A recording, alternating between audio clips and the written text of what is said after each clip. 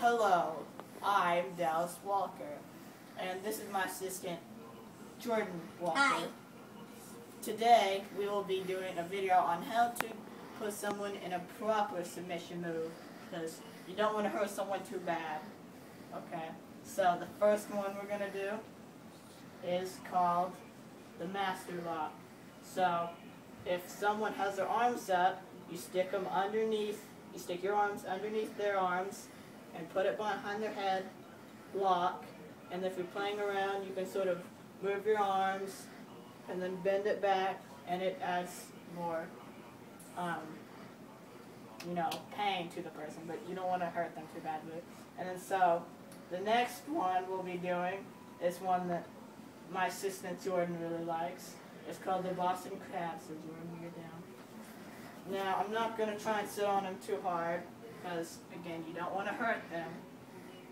Okay, so what you do, you just sit on them, grab their legs, and pull back.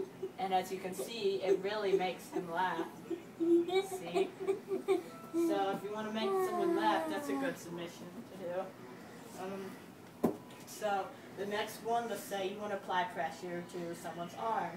It's called the arm bar. So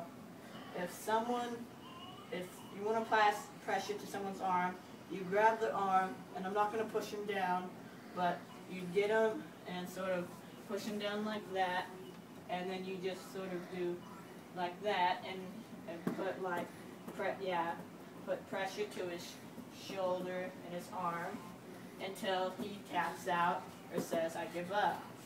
And so the next one we'll be doing is right now. It's called the STFU.